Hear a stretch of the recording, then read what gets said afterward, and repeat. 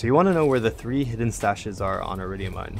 Starting at Dock 6F, the first hidden stash is actually really close to you.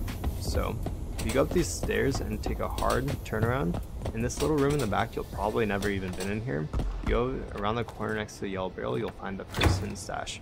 So there were actually 2 CE supply drops in that one. So now to our next hidden stash is really close. So that's where the first one is. Air processing is right there for reference.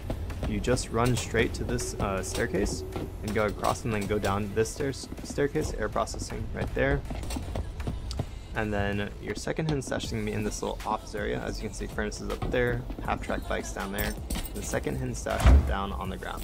So actually all 3 of the hidden stashes are on the same side. So the last one is near furnace. You go to the left over here. As you can see, that's security.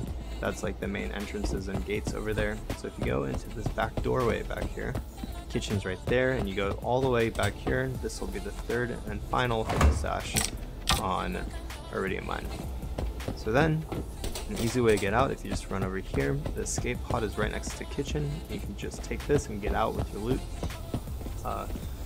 So yeah, if you found this video helpful, please consider leaving a like or subscribing. I really appreciate all the support I've had recently.